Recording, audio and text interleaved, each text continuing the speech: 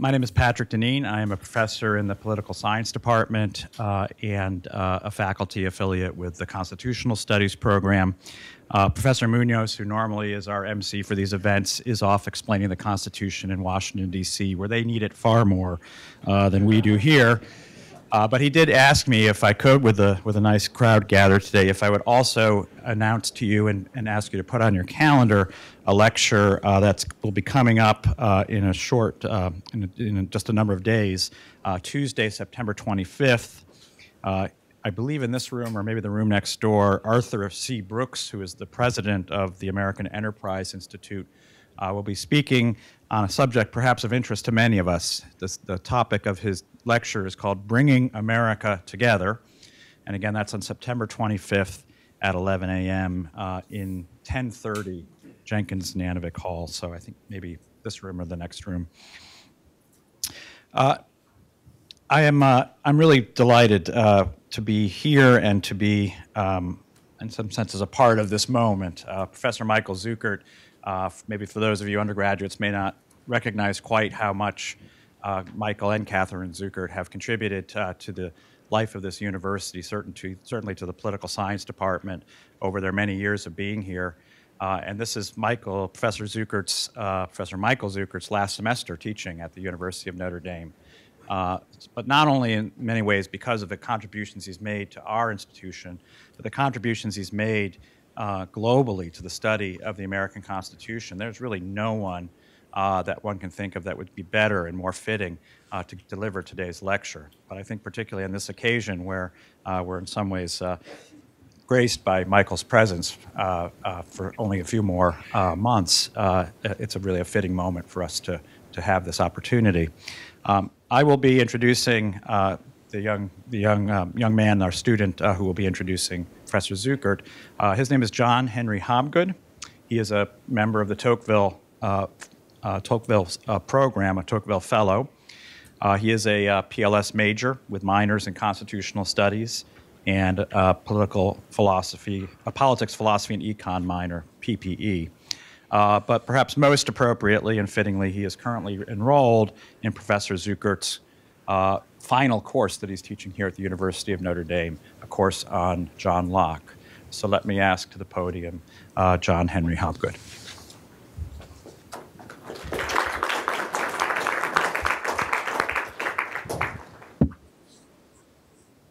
Good afternoon. Like Professor Deneen said, I'm John Henry Hobgood, and as a student in one of Professor Zuckert's classes this semester, it gives me great pleasure to introduce him today. Michael Zuckert is the Nancy R. Drew Professor of Political Science. He works in the fields of political theory and constitutional studies and has published extensively in both. His works include Natural Rights and the New Republicanism, The Natural Rights Republic, and Launching Liberalism. He also co-authored The Truth About Leo Strauss and Leo Strauss and the Problem of Political Philosophy, both with Catherine Zuckert. And he has also edited the anti-federal writings of Millington Smith Circle with Derek Webb. He is currently completing Natural Rights and the New Constitutionalism, a study of American constitutionalism in a theoretical context. His lecture today is entitled Populism and Constitutionalism, Are They Compatible? Please join me in welcoming Professor Michael Zuckert. John, thank you. Thank you. We may need that. Can you all hear me? Because I don't want to have to use that one that you have to hold. Yeah, I do. You can hear me. Okay, good. That's great. So today we are celebrating Constitution Day, as Professor Deneen mentioned, and I thought I would just explain what Constitution Day is for those who don't know. It's the anniversary of the day that the members of the Constitutional Convention finished up their work and signed the Constitution. That was September 17, 1787. So for those who are interested in such matters, this is the 231st Constitution Day that we're celebrating today. I'm going to speak a little bit later of the American founders or draftsmen, or however you want to call them. But I want to speak first, actually, about Abraham Lincoln. I'm going to start with Lincoln. I'm going to start with Lincoln partly because Lincoln was a great admirer of the founders, but also because what I think Lincoln has to say as he reflects back on the work of the founders has a lot of bearing on our own present political situation. So I thought it would be a way of making a connection between the founding and today via Lincoln. Now, so when Lincoln was a youngish man, not even really 30 years old, he gave a speech entitled "On the Perpetuation of Our Political Institutions." He gave this speech in the year 1838, just at the end, as you may know, of the presidency of Andrew Jackson. Now, Jackson, as you may recall, was quite a controversial president, known for his strong use, and many at the time said abuse, of presidential powers. Among other things, Jackson is remembered for having promoted or being responsible for the so-called Trail of Tears, which was the forcible removal of Native Americans from the southeastern United States to the West. Now, in 1838, when Lincoln delivered this speech that I'm going to talk about, he was a member of the Whig political party, which was a party formed explicitly to counter Andrew Jackson. In this 1838 address, Lincoln asked whether there was any reason to be worried about, as he titled it, the perpetuation of our political institutions. He answered somewhat surprisingly, given the way he began the speech with a survey of how wonderful everything in America was. He answered somewhat surprisingly that yes, there was indeed grounds to worry about the survival of American constitutionalism. The source of his worry was not Andrew Jackson per se, although I'm going to suggest it had something to do with Jackson, but Jackson was no longer in power, so it wasn't Jackson.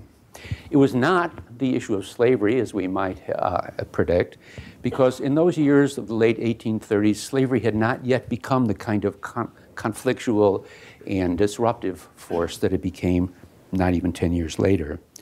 And Lincoln insisted it was not foreign danger of any kind. What Lincoln was concerned with was the problem of mobs, or as he spoke more expressly, of mob violence.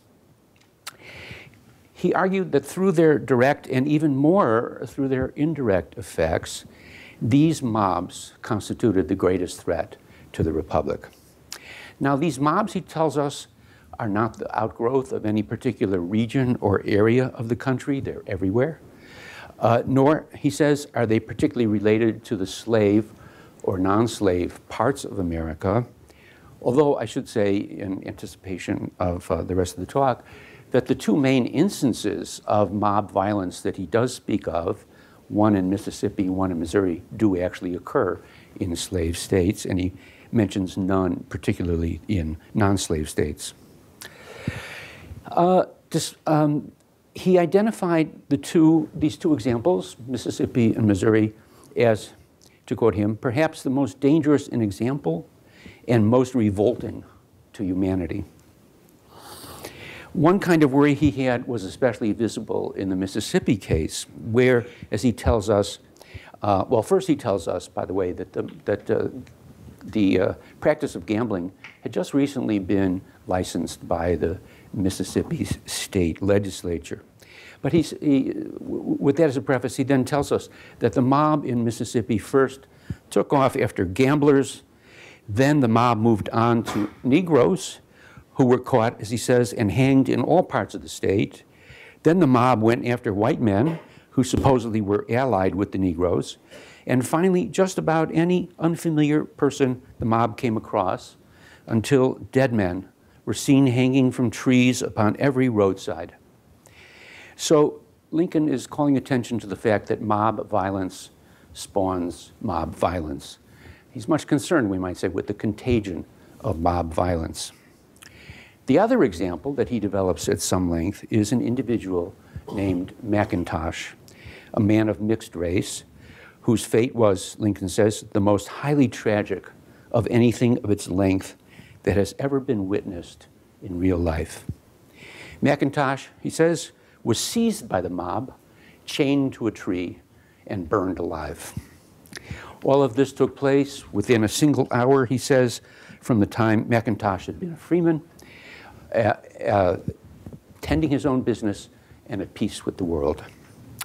The cruelty, the arbitrariness, the injustice of mob action, these are the things, that, or at least the first set of things, that greatly concern Lincoln. But he considers the direct effects of mob violence, the things I've just been talking about, not actually to be the main danger to the republic contained by mobs. Surprisingly, I would even say shockingly, Lincoln almost dismisses these direct effects. Hang on to your seats when I read you this part of his speech. Abstractly considered, he says, the hanging of the gamblers was of but little consequence. They constitute a portion of the population that is worse than useless in any community. Their loss is never a matter of reasonable regret with anyone. Similar to, he tells us, is the correct reasoning in regard to the burning of the Negro at St. Louis. He had forfeited his life by the perpetration of an outrageous murder. And had he not died as he did, he must have died by a sentence of the law in a very short time afterwards. So Lincoln is belittling here the direct effects of mob action, in part in order to highlight the more dangerous indirect effects that he's going to lay out for us now. Just as there is a sort of contagion or expansive power to the violence of mob action in itself, so there is a kind of expansion of lawlessness from the original mob to other elements of the community. And that's where Lincoln sees the greatest danger. The mobs, he tells us, by their example, encourage a group he calls the lawless in spirit to become lawless in practice.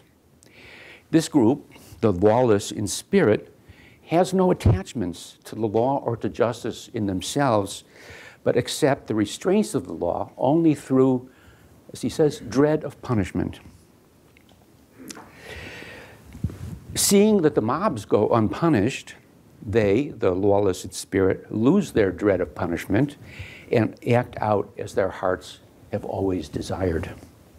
Indeed, they pray for nothing as much as the total annihilation of government.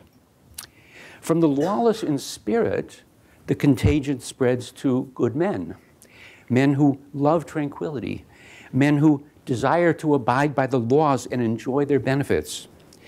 Experiencing the breakdown of the law, these individuals, who Lincoln calls the strongest bulwark of any government, they become tired of and disgusted with a government that offers them insufficient protection, and thus they lose their attachment to the government.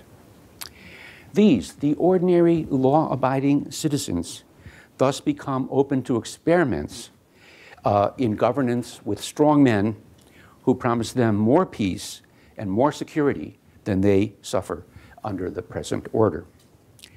The path which along which the perpetuation of our political institutions is endangered is now clear in Lincoln's analysis. The mobs encourage the lawless in spirit to violate the law, which in turn leads to the disaffection of the lawful in spirit and their yearning for order and security through more effective governance than the Republic supplies. Now, Lincoln's analysis, in my opinion at least, is plausible and is quite a good fit for some of the 20th century political movements that we experienced, say, in Germany or Italy in the 1930s. But one aspect of his analysis should make us sit up and take special notice, I think. The original mobs that he speaks of are not the same persons that he calls the lawless in spirit. These latter, the lawless in spirit, are liberated to lawlessness by the mob violence, but they're not at all the same as the mobs. The mobs Lincoln is concerned with are not the same as the mobs we might identify with rioters or others who become lawless in practice when they loot big box stores and walk off with 75-inch LED screen televisions. No, Lincoln's mobs are those who share, as he puts it, a growing disposition to substitute the wild and furious passions in lieu of the sober judgment of courts and to substitute the worse than savage mobs for the executive ministers of justice. Lincoln's mobs, in other words, are not common looters, but are groups who act in the name of and in order to effectuate justice. They believe that they are serving justice in place of and better than the officials who are charged with doing that. So his primary concern is actually with a kind of action that he calls mob law. That is, mob actions that substitute for regular and proper legal actions by regular and proper governmental bodies. Now that observation not only gives an insight into the scope of the problem Lincoln has in his mind, but also a suspicion of the most likely causes of this phenomenon of mob violence. Now in America, the idea of the people exercising political power is not, or at least should not be, strange to us. Indeed, we might say that it is even the official doctrine of the nation, because in America, we think of our system of governance as one of popular sovereignty. That is to say, we have the idea that the source of all governmental power is the people, and that the ultimate possessors of political power are the people. Isn't this the very meaning of the Declaration of Independence, when it decrees all men to be created equal, and that just authority or just government derives from the consent of the governed? But if a dominant part of the American conception of government since the Revolution, if not before, is popular sovereignty, then why is the tendency to take the law into the people's own hands a phenomenon that Lincoln treats as rather new and different in 1938, quite a few years after the Declaration of Independence? He provides no explicit answer to that question in the speech, but the context gives us some idea of what he might have had in mind. He's writing during the so-called Jacksonian era, which is widely known in American politics as an era of democratization. Suffrage requirements became more democratic in the states. The rhetoric of the common man, of common man's rights, of his dignity, became the order of the day. Political participation through the vehicle of the political party became ever more widespread. And the favored spoil system became entrenched in national politics and made for more participation actually in governance than had been the case before.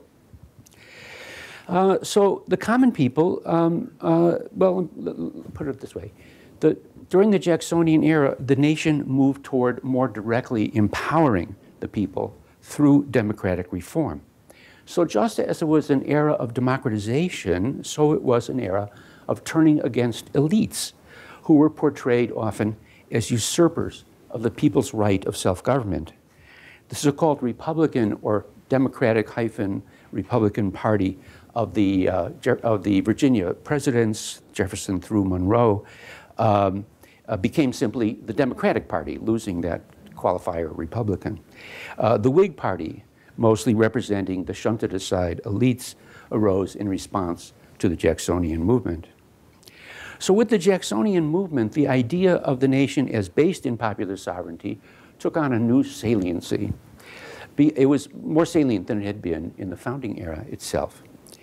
So the political order that the founders put in place in their new Constitution, whose formation we celebrate today, was constituted by a combination of the theoretical idea of popular sovereignty with a particular kind of elitism. In the defense of the new Constitution that James Madison and Alexander Hamilton wrote, Madison explained that to be acceptable, the Constitution had to be consistent with Republican principles. Now, he went on to say that the word republic had been understood in many, many different ways through the course of political thinking about forms of government. But he went on to supply what he thought was the most adequate definition of a republic to that point, which turned out to be a much more democratic definition than was common at the time. In Federalist Paper number 39, he defined a republic to be a government which derives all of its powers directly or indirectly from the great body of the people, and is administered by persons holding their offices during pleasure, that is to say, the pleasure of a superior officer, or for a limited period, that is a set term, or during good behavior, that is to say, like the courts, for life, unless some bad behavior is discovered through an impeachment process. Now, the point of this relatively complex definition that Madison supplies is this, that he's insisting that in actual governance, the primary sovereignty of the people be recognized. All governing officers are to be selected by the people or by persons themselves selected by the people. Lower level executive officers are to be appointed by the president, who is himself indirectly selected by electors, who are in turn selected by the people. This is a kind of indirection, as you can see, but we can root it finally in the people themselves. Likewise, all governing individuals are limited in their terms of office, except for judiciary, so that the people can be and indeed must be consulted periodically about their governors. So popular sovereignty has a robust presence, both theoretical and practical, in the constitutional order as originally established. The constitutional system was and still is answerable to the people, but the governors are not the people themselves. The people have a defined and a crucial role to play in governance, but they, and with them popular sovereignty, recede into the background, except at those moments like elections when they actually elect their governors. And they're therefore more directly involved. Now, this kind of arrangement was not satisfactory to everybody who thought about democracy. The good example is Rousseau, the French political philosopher who was the teacher of the French revolutionaries. Rousseau would not settle for an arrangement like the American constitutionalism. As he said of the British Constitution, often seen as a model of a free government, he said, the British people think themselves free, but they are free only on that one day when they vote for representatives in Parliament. Representation, which was in a way the keystone of the American arch of constitutionalism, was anathema to Rousseau, who considered rule by representatives hardly any better than rule by kings or autocrats. So Rousseau, therefore, sought an arrangement more like what we or the founders would call a direct democracy, as opposed to a constitutional or representative democracy, such as our founders made.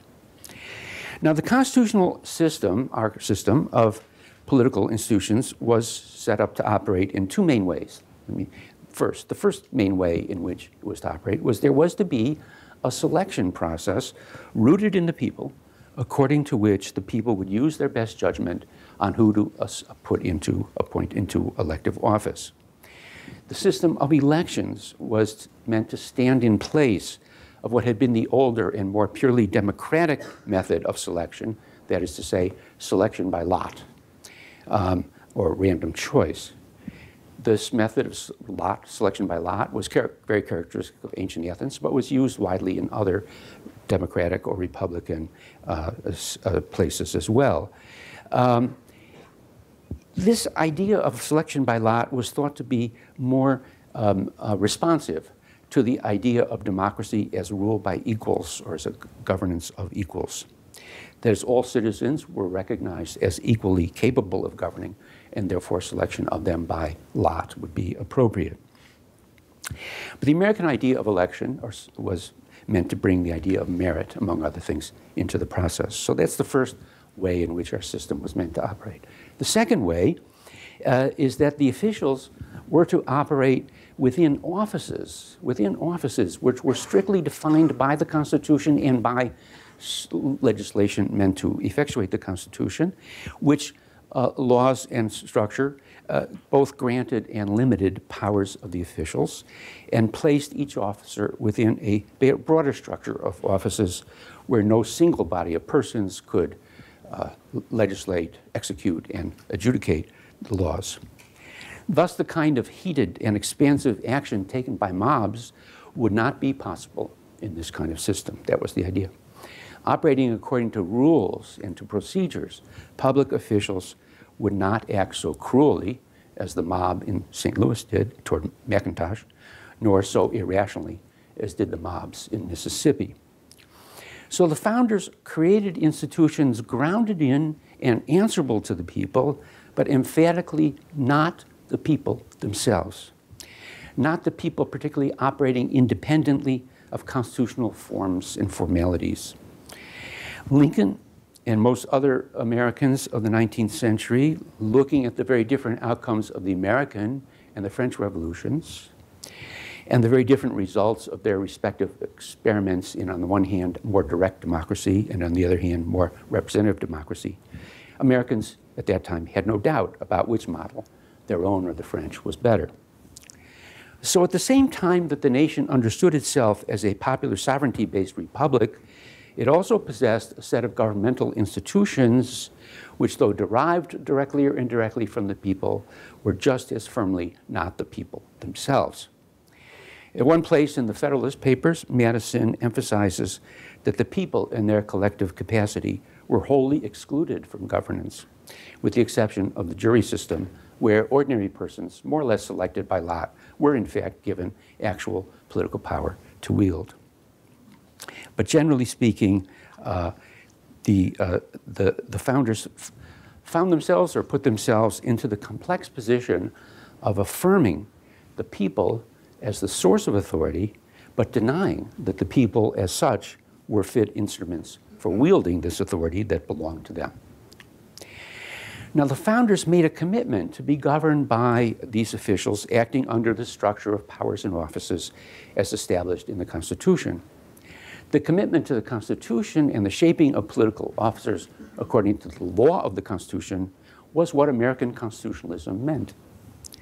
When the people, in Lincoln's case, in the form of the mob, takes over, the law tends to be overrun by passion and anger, by righteous desire to do justice, but also by an inability any longer to judge soberly where justice lies. So the structure of constitutional offices puts a damper on passion, gives guidance to action through the provisions of law, and imposes checks on the tendency to act impulsively. So direct governmental action by the people was opposed to American constitutionalism, even though the source of governmental power was the same people. For this kind of constitutional system to work properly, the people must accept both the limitations imposed upon them by the law and Constitution, and also the responsibility that they retain for holding governors responsible. That is, they had to keep an eye on these governors that they put in place. For Lincoln, as we see later in his career, this translated into a kind of robust self-government, but also into a recognition, also into the need for a recognition by the people of their need to defer to the law as administered by officials. Lincoln was witness in the late 1830s to a moment when the dividing line between popular sovereignty and constitutionalism was breaking down. We can label that kind of breakdown populism, i.e., people attempting to exercise governmental power more directly than the system's constitutionalism normally provides for. Now, the Jacksonian era was certainly not the only moment of populist outbreak in American history.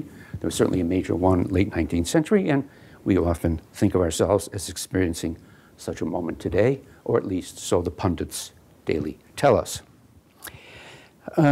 Lincoln's analysis, I think, helps us to a somewhat more precise way to define or understand populism than the pundits normally provide. And it also gives us a way to understand the periodic outbreaks of populism now in America and now in other places that are like America. Not to go into detail about those. The analysis in the Perpetuation Address, I think, helps us to understand why Lincoln worries over whether such a nation can long endure, as he put it in the Gettysburg Address. On the one side, the success of the regime depends on the people keeping to their proper place. Lincoln outlines very well the consequences of their not doing so, the bad consequences of their not doing so. But on the other side, there's a constant temptation toward populism in the regime based on popular sovereignty. Because looked at philosophically, as say Rousseau did, populism is merely the people taking directly into their own hands what constitutionalism has placed in other hands, but which power, after all, truly belongs to the people themselves. So what Lincoln is looking at with dismay and foreboding could also be described as a movement toward more democracy, toward direct or participatory democracy. That is the positive way to describe the swing of the pendulum toward populism. Now, given the way that populism relates to popular sovereignty, it's not a big surprise when Lincoln, in what otherwise seemed a stunning reversal, provided a kind of justification of the mob law that he also denounced so strongly. Recall his comment that, abstractly considered, the hanging of the gamblers at Vicksburg was of little consequence, indeed might have been a good deed. And of McIntosh, he had also expressed a shocking excuse for the mob's action. So judging solely on what the mob intended in taking the law into its own hands, Lincoln gives us to believe that their action was just and aimed at the public good. Thus it is clear why these mobs are not the same as the lawless in spirit, that is, those who obey the law only from dread of punishment. These mobs act in the name of justice rather than lawlessness. This, I think, is an important takeaway point from Lincoln's presentation. The populist mobs are not moved by aspiration to self-enrichment, as are looting mobs, or by aspiration to anarchy and general lawlessness, but by a concern for justice. So Lincoln, to a degree, rehabilitates and even endorses the populist activists. I say to a degree only because Lincoln maintains his view that through its indirect effects and through its liberation of political action from the constraints of law, it threatens injustice through the activation of passion and hot judgment rather than the more rational and cooler passion encouraged by regular, lawful, constitutionalist action. Lincoln, I think, overstates his approval of the mob's direct action in order to make his point about the intimate relation between populism and popular sovereignty. So up to this point, Lincoln leaves us with an important question. Why did populism just now break through the boundaries of constitutionalism? The background, of course, is the Jacksonian era, but that doesn't account for the actual events that occurred. In answer, he suggests a set of causes. The example of mob law, to which he gives most attention, I think, the example of mob law to which he gives most attention is the hanging of the gamblers in Mississippi. I want to talk more about that. Why did the mob all of a sudden take the law into its own hands and start hanging gamblers, and from there, all kinds of other people? Lincoln himself says this can be understood as a spirited public action aimed at the common good. But he also tells us that these very gamblers and their occupation were so far from being forbidden by the laws that they had been licensed by an act of the legislature passed but a single year before. He deploys that fact in order to emphasize the lawful character of gambling, but he also insinuates something quite different at the same time. The Democratic legislature of Mississippi licensed the gamblers in the very recent past, but in doing so, the legislators seem to have been greatly out of touch with their constituents, with the very people who put them in office. Although I do not possess detailed knowledge of the situation, I do know three things that I think are particularly relevant here, and I'm going to mention them one after another. First, the people of Mississippi, even more then than now, were mostly Baptists. Second, Baptists are strongly opposed to gambling as a moral and theological evil. A resolution of the Baptist Convention from as late as 1984 goes as follows. Whereas gambling is an immoral effort that creates deliberate risks not inherent in or necessary to the functioning of society, Be it therefore resolved that we, the messengers of the Southern Baptist Convention, encourage Southern Baptists to work diligently with other Christians and other responsible citizens who oppose the spread of legalized gambling, and that we express our prayerful support and strong encouragement for those who are providing courageous leadership in vigorously opposing the legalization of gambling, both at the state and national levels. It is unlikely that the Baptists in 1838 were less opposed to gambling than the Baptists of 1984. Third point, third thing I know that I think is relevant. When the actions of a legislature go so clearly contrary to the clear preferences and sensibilities of their constituents, there's usually a special explanation. In the 19th century, this explanation was usually called bribery. In the 20th century, it's things like campaign contributions or other kinds of special favors and benefits offered by interests that hope to benefit from legislature, special benefits offered to the legislators.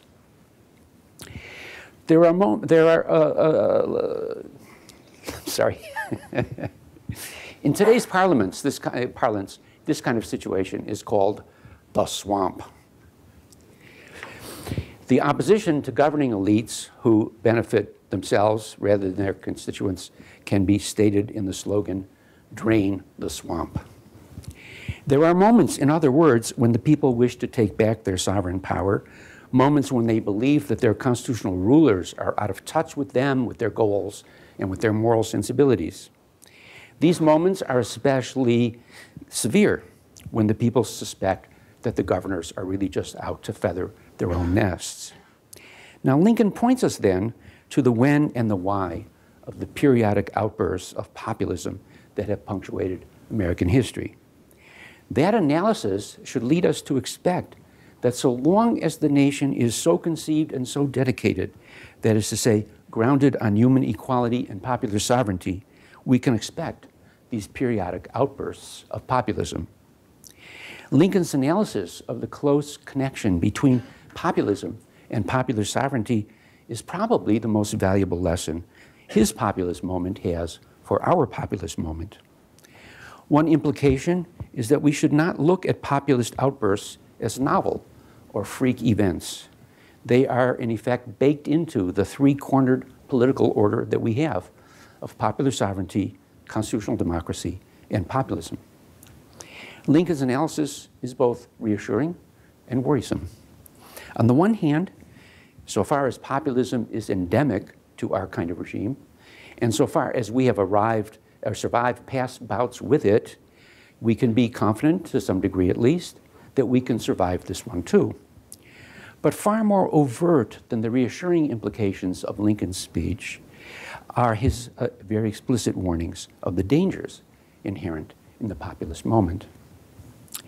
Many details of his moment obviously differ very greatly from those of our moment, which I'm not going to go into now, but the danger that populism poses, or the challenge that it poses to rule of law, is something that seems common to all of them. So the populist disaffection of the ordinary good citizen is an outcome always to be deplored. But it can be especially serious, it can be an especially serious challenge to our institutions when it interacts with another potentiality lurking in the American system. There exist individuals, claims Lincoln, of extraordinary ambition. These are not individuals who possess the ordinary kind of ambitions that can be satisfied by a seat in Congress or by even by the presidency. The founders, Lincoln sees, and if you'd all see if you read the Federalist Papers, built offices meant to be of sufficient power, of sufficient prestige, of sufficient notoriety, we might even say, as to satisfy human beings of ordinary ambition. These people are not a danger to the constitutional order because they can find their satisfaction within it.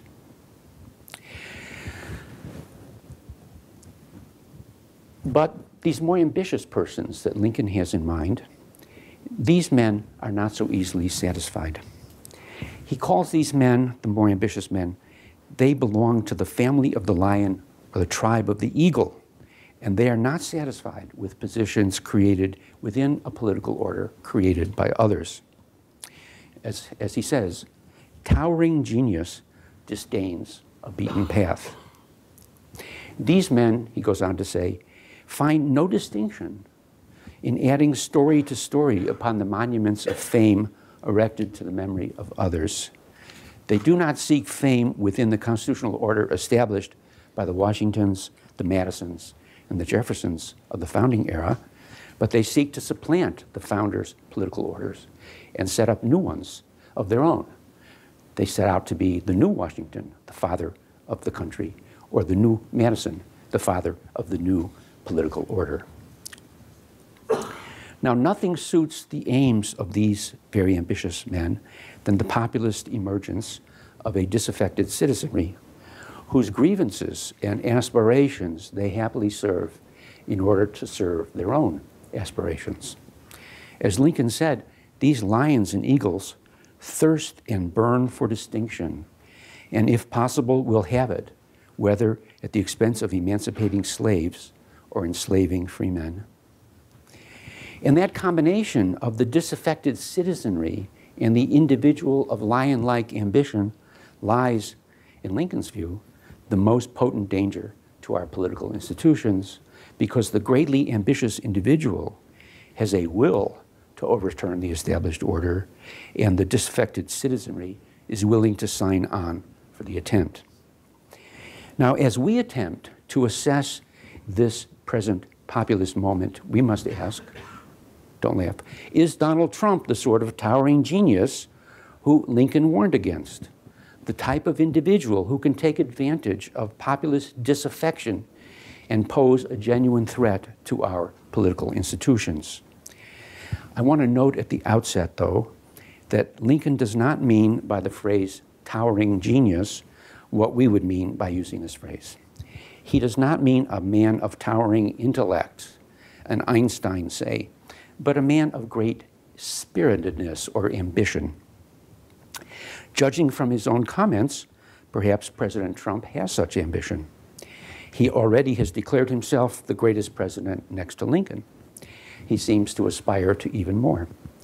Does this mean he aspires to bring new political orders to burnish his own fame at the expense of the constitutional order? Perhaps yes, perhaps no. President Trump pursues policies that are controversial and distasteful to many, but welcome to many others. This disagreement, in my opinion, is a normal part of our democratic political life, and it should not be grounds for special concern beyond the normal political give and take. Let there be robust debate on policies. Let us recognize real disagreements over policy and that these can be intense and very important to us. But let us distinguish these from other kinds of matters, for there are certain aspects of the Trump presidency that Lincoln's analysis and prescription urge us to take more seriously. I refer to various well-known things that are frequently pointed out, things as when he says, as he does on a fairly regular basis in attempts to discredit the press, that the press is the enemy of the people. But as Thomas Jefferson said of the press, which, by the way, in his day was very partisan, much more so than our press, and especially vicious, quite vicious toward him, Jefferson himself, where the press is free and every man is able to read, all is safe. The president also, our president, regularly tries to discredit the agencies of rule of law in our society, the Justice Department, FBI, and so on. He regularly speaks and acts as if the purpose of these institutions is to support and protect him personally, and is miffed when they do not act as he wishes. What is most troubling, beside his apparent misunderstanding of his office, is the pass that his supporters and his party give him on these aspects of his actions. Presumably they do so in order to protect him to pursue policies that he and his supporters and his party favor. But Lincoln, I think, would urge us to distinguish Trump's policies from his threats to the Constitution and the rule of law. President Trump does indeed look like the man of great ambition, trying to whip up his populist base to go beyond or outside the constitutional order. Lincoln would tell us, in our circumstances, he would tell us this, I think. agree to disagree about Trump and his policies, but at the same time agree to agree about the value of the constitutional order, with whatever its flaws, has brought more civil, direct quote from Lincoln, more civil and religious liberty over time than any other in world history. Do not cut him slack. Do not make excuses for him. Do not seek partisan advantage by countenancing moves he makes that threaten the Constitution and the fundamentals of the constitutional order, such as a free press. If we remain true to the Constitution and the rule of law it provides, we will get through this populist moment just fine, perhaps even reaping some of the potential benefits of populist outbursts. In any case, Constitution Day is the perfect time to recognize and reaffirm the value not merely of the Constitution, but of the very cause of constitutionalism. Thank you.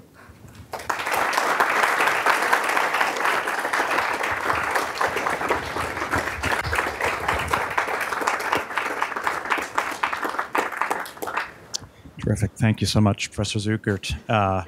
We have about 25 minutes for question and answers. It's the tradition of the Tocqueville program in constitutional studies to allow our undergraduate students first opportunity to pose questions, since those are always the best questions.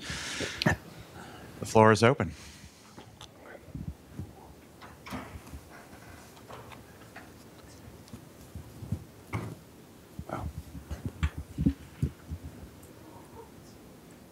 Graduate students?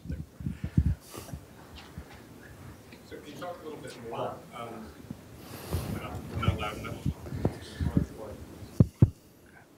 Can you talk a little bit more about things President Trump might have done to undermine the liberty of the press, and maybe make a distinction behind what happens if a president, well, let's say explicitly has views that oppose the constitutional order, a president that's against some some amendments to the Constitution say, well, we should amend these, get rid of these. And I'm imagining a president that's elected on a platform like that, deliberately challenging the constitutional order, gets elected, so not like President Trump, I don't think, although maybe you have another idea, gets elected to do that, doesn't do anything actively to undermine it, even though he's an out-and-out enemy of this and that amendment or this and that part of the Constitution. And then are there constitutional essentials that you can't oppose versus maybe other amendments of the Constitution that you can oppose? And how do we understand what becomes part of the Constitution? Okay, that's a sort of big question. There's a lot of stuff lurking in there. Let me start with your candidate who opposes certain features of the constitutional order. And I think here we have to make maybe a common sense distinction. Let's say if you're running earlier in the day on a platform to move from state legislative election of senators to direct election of senators. Well, this is unconstitutional, I mean, as it stands. But I would say this is not it is a violation of the constitutional order the founders actually knowingly and intentionally established. But I don't think it's a threat to the existence of republicanism or constitutionalism in America. So I would say there's nothing to worry about there.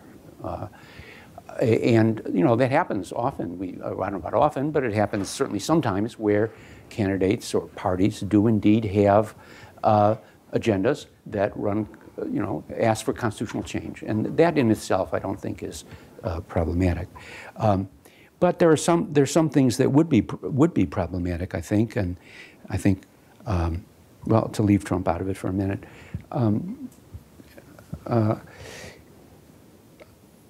policies which would, or let's say an attempt to overcome the independence of the judiciary.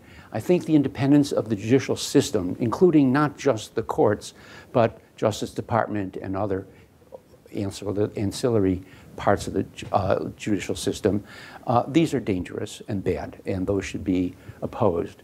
Now, when there is a piece of this story that we need to take on board ourselves, which is, at the end of the day, the survival of American constitutionalism is up to us, the people.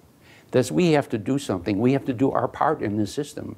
Even if our part is not to be the direct governors ourselves, our part is to hold those governors responsible and to hold on to the essentials of the constitutional system.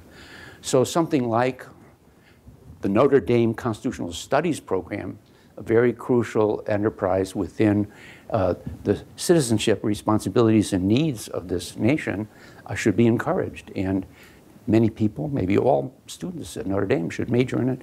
I don't think we have the staff for that. Minor in it. But I mean, I think we have to recognize our responsibility in pushing back when there are things going on that are problematic in this way, which requires, on one hand, that we get some education in what those problematical things might be. Yeah. What would I leave out? I know I left out a lot of stuff, but is there something you want to press me to say more about? What are the parameters of the constitutional essentials that you cannot, that we would say, to oppose this amendment, to oppose separation of powers, I suppose in the example you gave, independence of the judiciary, this is off limits. To oppose, okay, who elect senators, to oppose this element of federalism, that's okay, but not separation of powers. So what's your rubric for those constitutional essentials that, you know, if you had to teach your studies minor class, and now you have a minute to answer the question, but what would those be? Yeah. Well, I think one of the things, so we're a democratic republic. So the idea that political power ultimately is responsible to the people, that's an essential.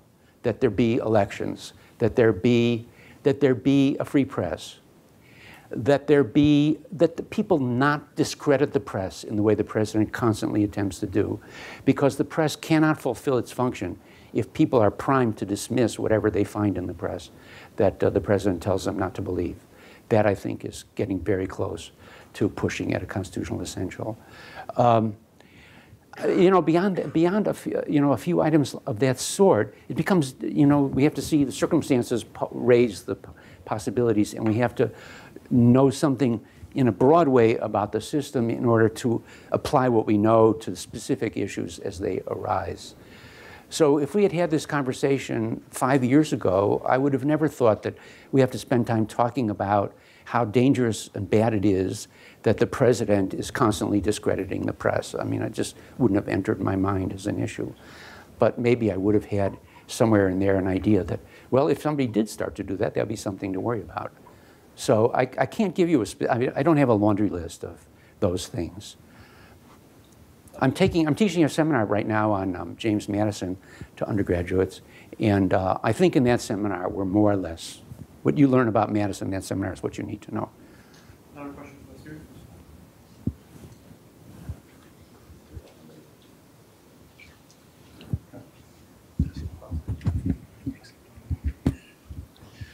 Thanks for the talk.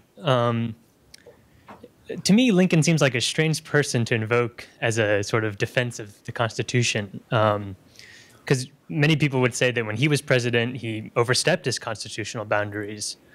And so, but that's not to say that he was completely untethered. In many ways, he was perhaps more dedicated to the Declaration than the Constitution. So I just wonder if you're judging Trump on his sort of devotion to the Constitution, perhaps he's maybe redeemable insofar as, like Lincoln, he's dedicated to something more fundamental. There's some more, more basic principles. Do you think that's right?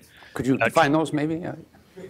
No, I couldn't. But but if there were such principles, if that's what Lincoln is undergirded by, is it fair to say that that's also okay for someone like Trump?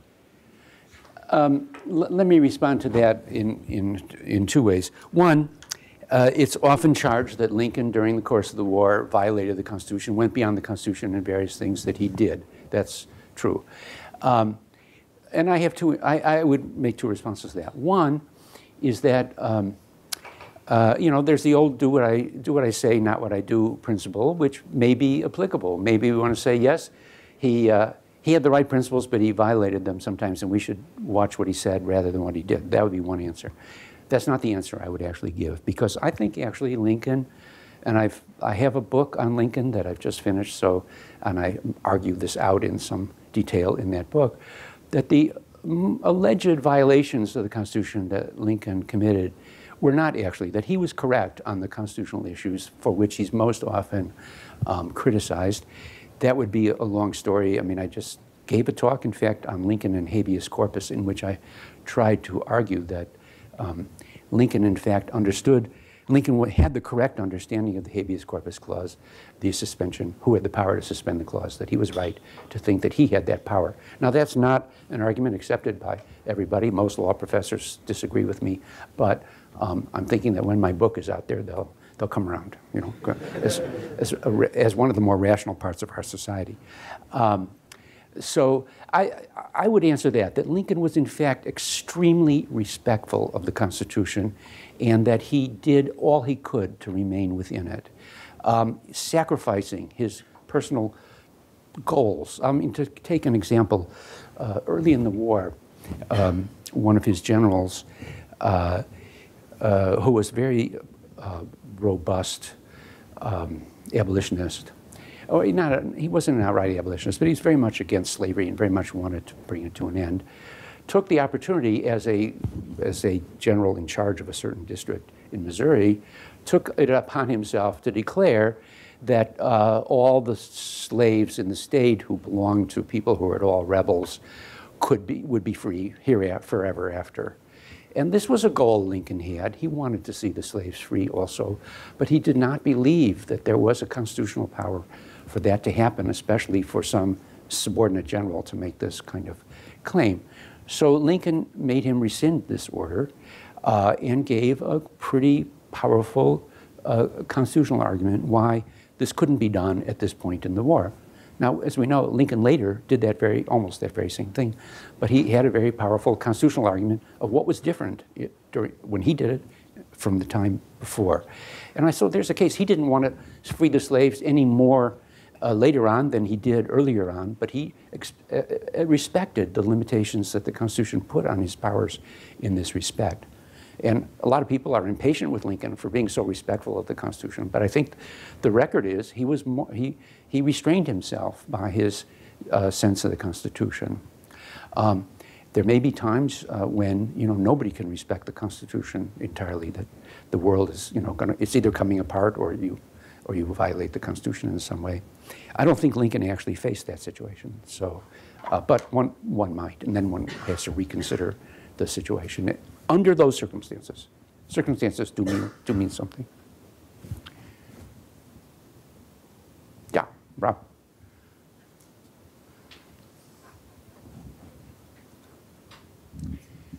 Thanks, Professor Zuckert. Wondering if you could say a little bit more about the relationship between the mob of citizens who are concerned with justice and they're taking it into their own hands and that of the lawless in spirit in these terms. I think that connection is really relevant to today, both in the United States, because we see, for example, those who want to drain the swamp having some sort of connection or potential affinity to white nationalism, or, for example, in Charlottesville. Or in Europe, this is even far more pronounced, where you have kind of the remnants of neo-Nazi parties, but who are also kind of combining with the populist movement, who are concerned with questions that they see as bearing on justice and the ineffectiveness of the EU. So, if you were to advise the mob who's concerned, who wants to drain the swamp, those who are interested in things that they see at least as being connected with justice, on how to interact or how to perceive the relationship vis-a-vis the lawless in spirit, right? Because those will be connected in somehow. Anyway, your thoughts on that relationship given our current moment? Well, I mean, I think I would say to both groups what Lincoln said, which is the better path is the path of following the law, lawful constitutional democratic procedures. I guess I meant if assuming that the lawless in spirit are they're more concerned about power, about outcome, that there's less of a concern with justice. In other words, you have people who are concerned with justice, but maybe using it in the means are incorrect. A group that isn't concerned with justice, but they have the same ends in mind. To me, that poses a difficult political problem. Well, I mean, as Lincoln puts it, the lawless in spirit are held to law obedience by fear of the law. And it seems to me to be what the lawless in spirit always need to have held over them, which is fear of punishment. And so I would say if you faced with the lawless in spirit, you have to respond to them in the proper way, which is to bring the law and its force to bear on them. Okay, is that getting at what you're getting at? Okay, yeah. Yeah, in the back, yeah, Christian.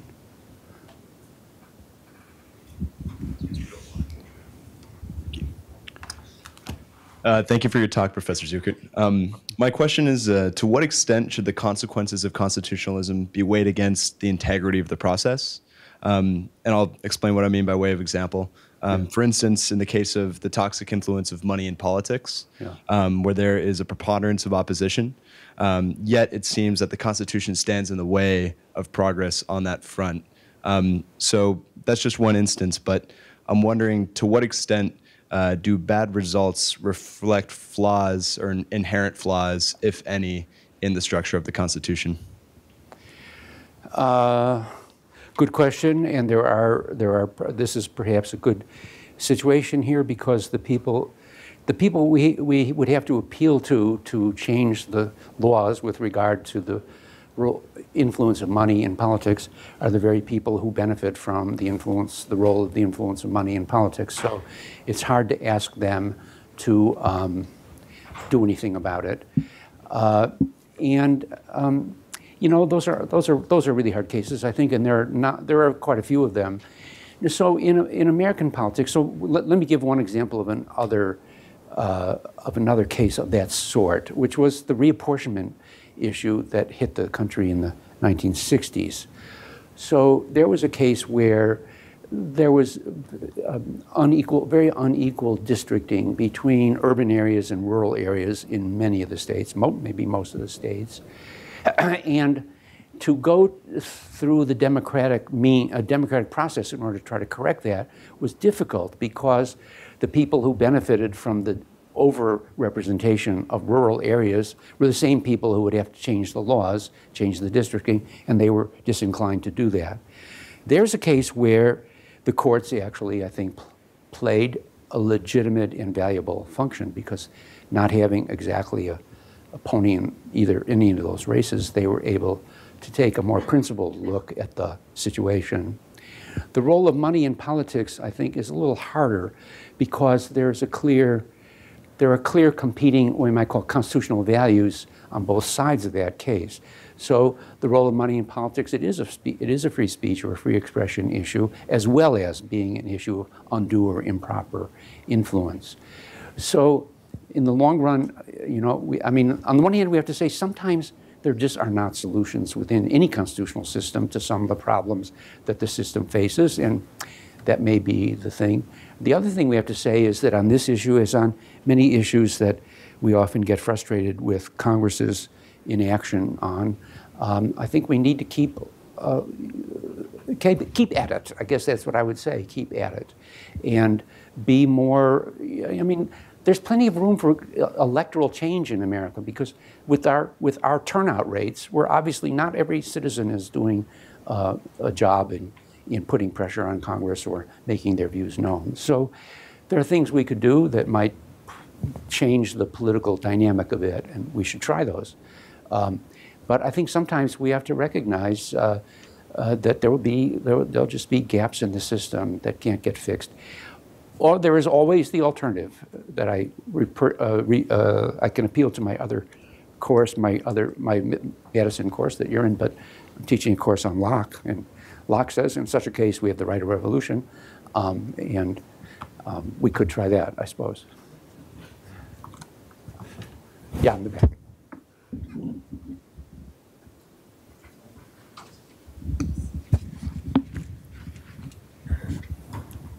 Well, first of all, thank you very much, Professor Zuckert. I'm very interested in this whole topic of populism because I just graduated from here last year working on campus now, but I wrote my senior thesis on 2 cases of populism, so Trump in 2016 and Hugo Chavez actually in Venezuela in 98.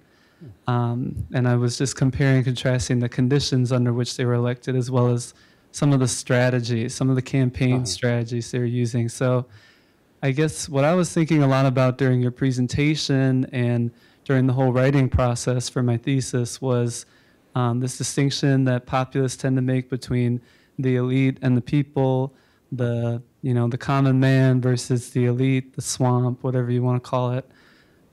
So I guess my question is it theoretically possible, or even actually possible, to make those distinctions between the elite and the people? I mean, I thought you brought up an interesting example with the turnout. There's so many people in this country who don't vote. And I mean, the swamp, the elite, the establishment, all of that is part of our everyday lives. And in some ways, we're part of it. We're even complicit in it. So I guess, yeah, how exactly does someone make those kinds of distinctions? Between the elite and the people? Well, to some degree, that's a distinction that is chosen, you know. Some people chose to call themselves the people and others the elite, and vice versa. So it's a hard call in that regard. But in some regards, it's clear there are some people, some groups, some people in society who have more power, more political power, more sway on what goes on than other people. And I suppose that's a very imprecise kind of idea, but it's real. And one could use that, I think, as some measure of elites versus, in Venezuela, I would guess that wasn't maybe such a hard call, was it?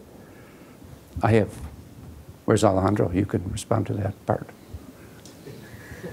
Well, I'll leave that for perhaps later. Yeah. So did you find that in your own research part of the issue, that people had a hard time identifying who were elites and who were people? Well, I think in the case of Chavez in Venezuela, it was pretty easy for people, as well as Chavez himself, to identify who was the elite and who was the people. I mean, in that case, I found it to be more of a, there was more of a socioeconomic aspect. So it was more the wealthy versus the urban poor. And Chavez really took advantage of that by presenting himself as someone who had come from an urban poor background and who was fighting against, the so-called corrupt, wealthy elite. Well, I mean, let's take the example of those Mississippi gamblers again. I mean, in that case, the elite would be the people in the legislature who are, benefiting presumably from some special benefits they're getting from gamblers who want to be licensed, as opposed to, the rank and file constituents who, at least with regard to this matter, certainly do not see themselves as elites. But I'd say in the general public discourse that surrounds the use of those terms, usually is meant there's some people in society who have more money, more wealth, more status, and more political influence than other people in the society. And that's a rough boundary line, but that's I think what is usually meant when those terms are used in normal public discourse. Professor Zuckert, if I can just take the last question and then we'll let you go. I'm actually building on this question. Given what you've told us, that populism has been with us for a very long time, and we see these eruptions, I think you put it, it's endemic to our system, and we see these eruptions.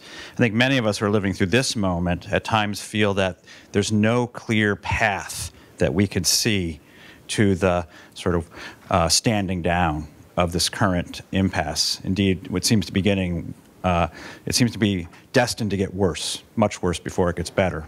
We see a kind of ratcheting up on each side, and each side more or less arguing for the illegitimacy of sort of the other side right now. So given that your thesis is that this happens and this happens with some regularity, is there some hope for historical precedent or from historical precedent for what might be a source of moderation that could assuage our current concerns? Would that come from the constitutional sort of design or order itself, or does it have to come from some resource outside of the Constitution? And if the latter, do we have those kinds of resources in the current political order?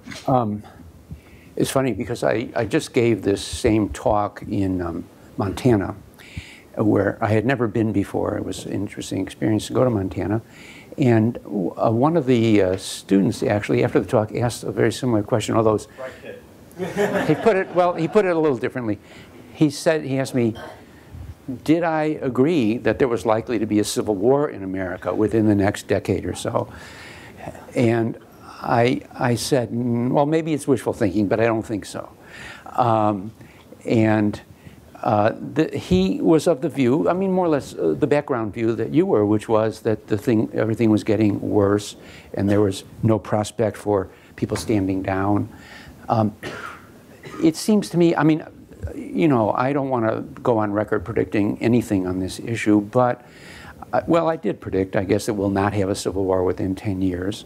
I think I'd stand by that. But whether we'll have a really calmed down political environment, that's one I think a little harder to make a prediction on. Partly, it's an example of, I think, the role of contingency in politics, which is to say, it all depends. What does Mueller discover? Or, you know, has he discovered anything that will make a difference? What does Trump do next? Will he do something that will make a difference? And since I don't know those outcomes, it's hard to predict how this one is going to play out. But I do think, well, I'll mention one. It seems to me we don't give enough role to the power of boredom in politics. That is, after a while, people get tired of doing what they're doing and they give it up and they start doing something else. And I think the level of intensity here maybe will kind of calm things down a little bit. So either one thing will happen. Trump will go on and the country will not fall apart. People will probably still oppose him, but the level of intensity of their opposition will dial down a little bit. Or alternatively, the people who support Trump will, for one reason or another, they'll get disillusioned with him, or they will realize they're getting so much but not more. They're not getting tariffs, I suppose many of them won't want that, but not other things. As far as the broader picture, I think the fate of these populist examples or instances of outbreak are rather like the role of third parties in American political life, which is to say every once in a while we get third parties and then they disappear. That is, we don't have an environment which makes for an abiding three-party system very workable. But often what happens is that what the third party is pushing for gets absorbed by the other two main parties to the degree that, you know, to some degree, can't say just exactly to what degree, get absorbed to some degree. And I think that is actually, in a way, happening even. I mean, some of the things that the populist disaffected populists want are in fact being adopted, and we'll see, you know, over a few years what difference that makes to them. And some of the rest of us who aren't part of that populist movement may realize, well, it's not what we would have chosen to do, but it's livable. And so that too, I can see that as an outcome. So. I think that, among other things, your lecture today makes clear that you can't leave until you have made the constitutional minors requirement global for the University of Notre Dame. All right, I'm for that. And that will give us a full cause and justification for not letting you go. Would you join me in thanking Professor Michael? Thank you all.